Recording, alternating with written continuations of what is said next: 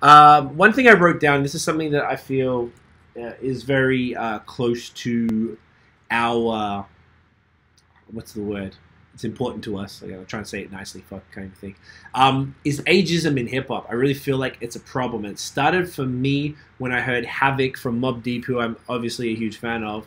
He said, "If you haven't had your first hit by age 30, quit."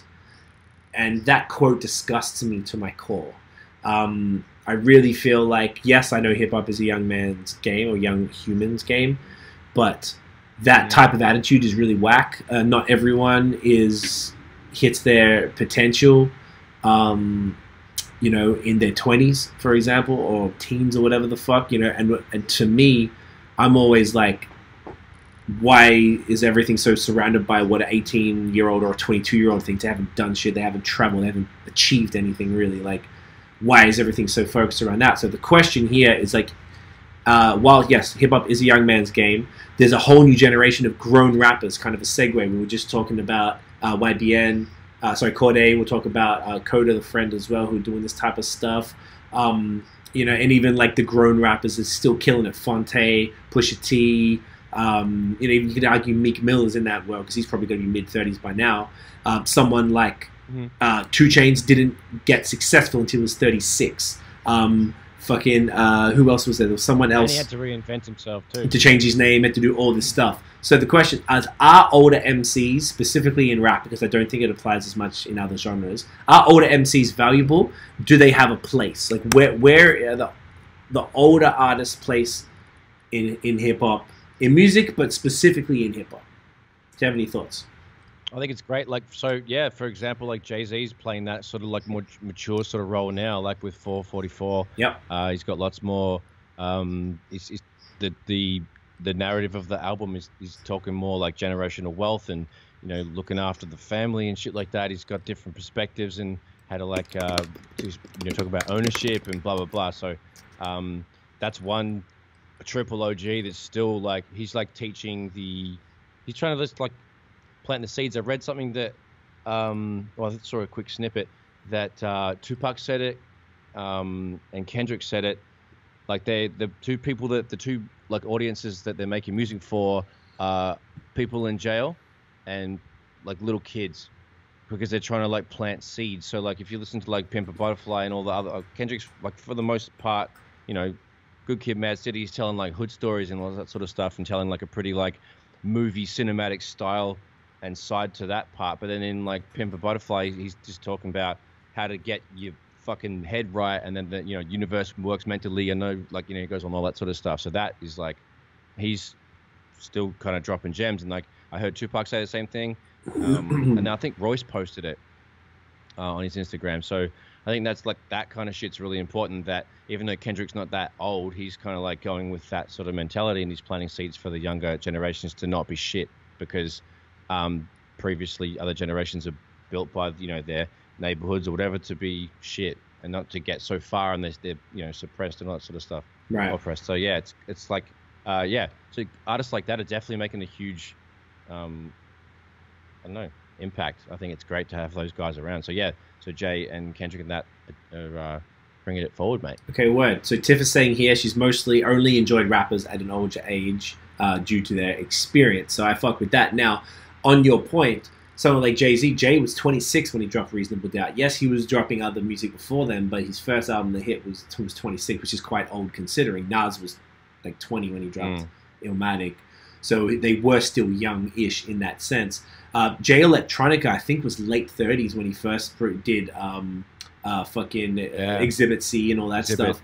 And then now he's got to be like late 40s. He has to be, like, to be doing this stuff. So he's a dude who gets a pass. I just find that, like, so basically your point was that there are rappers who are now in their 30s and potentially in their 40s who have been around for a while, but are dropping gems for the kids, so that they're taking responsibility in their music, and they're putting a message. The experience, and they're sharing it. Okay. And they're paying the experience forward kind of thing. That's the angle. Right. Yeah. So that's, I think, one side of it, and I think that's a really good point, because that's basically answering the question, are rappers who have maybe been around for a while, are they still valuable now? That's the answer to that. So yes, to Kendrick, yes, to Cole you could say as well, because Cole's going to be mid-30s. yes to like Scarface, Pusha T, Royce the 5'9", like you said, even Crooked, Eminem. I guess you could argue for that too, to a degree, but he's not really saying a lot. But still, Jay for sure, because Tiff hated Jay for the longest time, and now she understands him because now she relates to that. She always liked Pusha, but I think she likes him more now because she's seen the grown man. I did not hate. Sorry, Tiff, I'm putting words. She wasn't the largest fan of Jay-Z. She did not hate Jay. Sorry, I'm putting words into her mouth. It's like, she actually cares now. Here we go. Grim Jow was saying, I like rappers that are older and current. Depends on what they say in their songs. And the beat too. Beat definitely draws you in at first. Okay, so that's interesting. So a question for people, if anyone wants to comment, I guess because this is extra personal for us. We are in our 30s. We have not made it in any shape or form, right, in music. But we're continuing to try.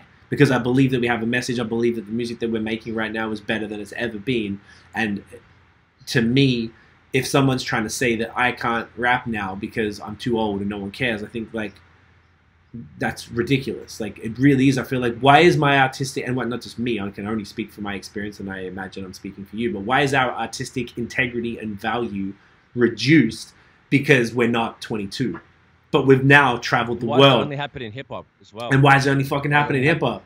It doesn't happen in any other arts. You could be 70 and start painting and you're fine. You're not going to be able to do that in rap. You're not going to be able to... Keith Richards is still fucking going, mate. Right? You know? Now, to be fair, here's Rochelle. Rochelle says, there's always room for variance in age. If there isn't, it's monotonous. So that's really... And at the first time, that's a good point too. Yeah. And also, not just... Time, like, hip-hop has never been this old before. That's true. I've never seen a 40-year-old, 50-year-old rapper. It's like, what does that look like? That's and it. We're just kind of figuring it out. People are kind of just, it's still evolving, so fucking relax. Like, you know? I wonder if that's... No? Yeah. No, you're right. I think that's a really fucking good point because hip-hop is so young as a genre and as a culture... it's about 40, 50. It's in the 70s, so what's that? Not 50, you're right. It's like 40, exactly. So, because hip-hop hasn't seen it, it's only been young people doing it, because it's like the next generation, like people get in their 30s, and then the next bunch of hot 21-year-olds come out, or whatever the fuck. So there's never really been many, and only a few of them... Everybody that's come out has a new problem with the previous, Well, there's that too. I feel like you could... I wonder if other genres... Sorry.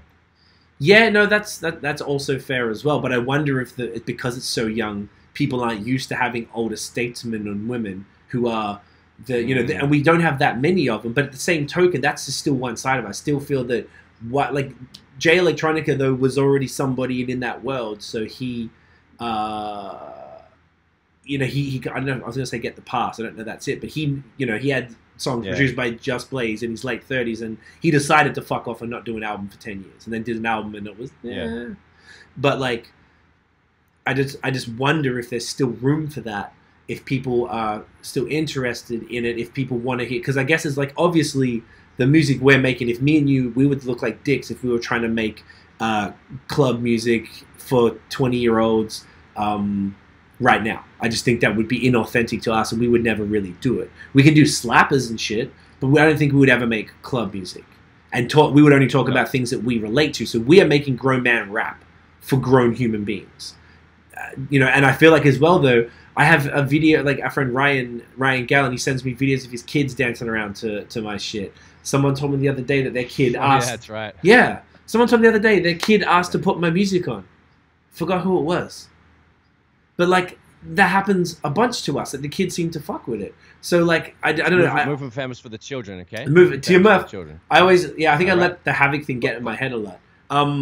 Grim is saying, you've made it when the group of people you met and that enjoy your music. You guys can definitely rap way better than I can. Well, I guess it's about rapping well to a degree, but it's also about, like, is the music on point? Like, my next album is the best music I've ever made, by far. And it has songs on it that I think could actually make some genuine noise, which is why I've waited so long to put it out. Now we have all of the things that we need to do it, so we're going full steam ahead. You've already started mixing. I've got my dude working on that cover. I've been talking to people about... I've been trying to work on additional funding. I'm trying to work on we've got the video treatments and shit, so that's good to go. But I'm always in the back of my mind, like...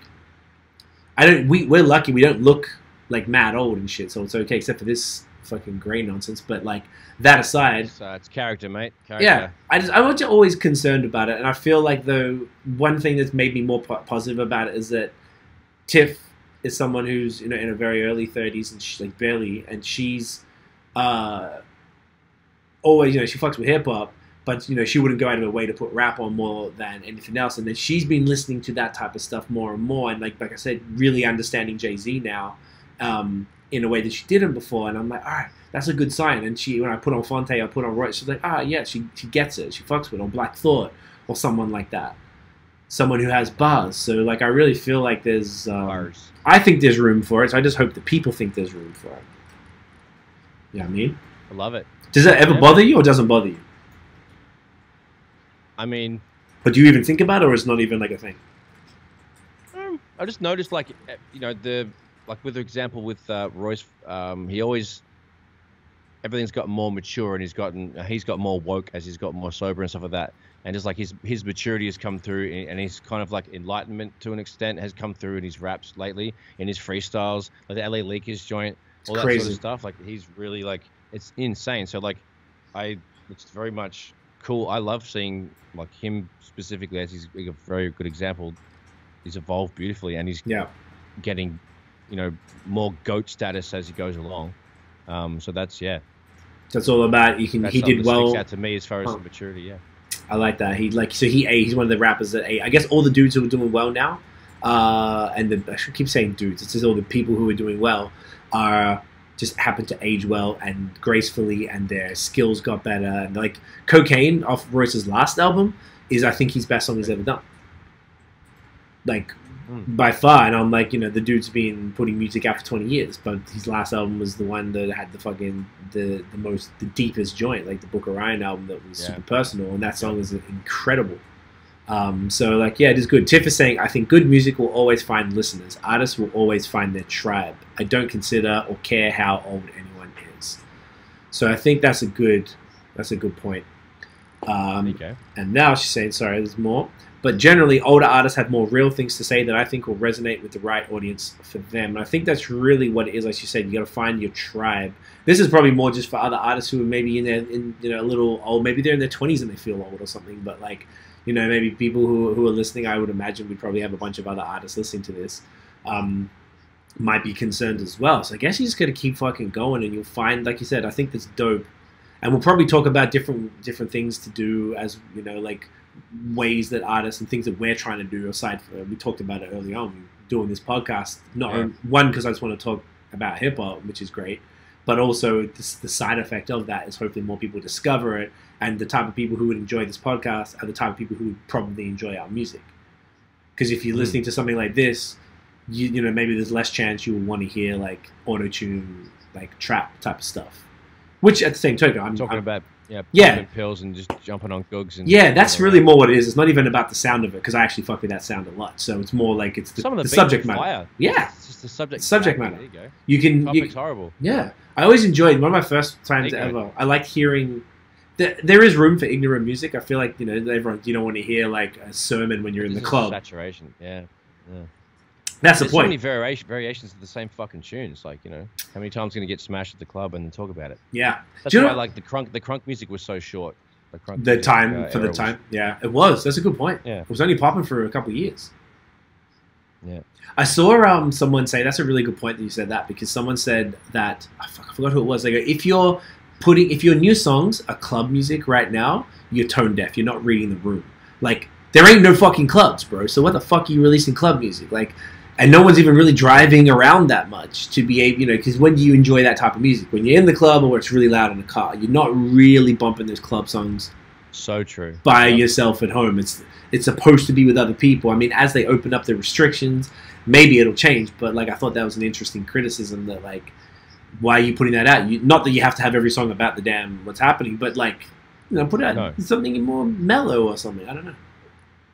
Remember, that'll open up the not the genres exactly, but like the subject matter of like people just listen to other shit. Like, maybe listen to like some other music with more substance, or at least a story behind it, or more of a, I don't know. People might just explore more, because they don't have the environment to go nuts. They're gonna knock into a lounge room into a club with kids Yeah. sitting around or whatever. There's also that. Sometimes they might, but sometimes they're not. Yeah. But like, yeah, people might explore a little more and then get a little into some new stuff. Yeah. I don't know. That's a good point. I like that. So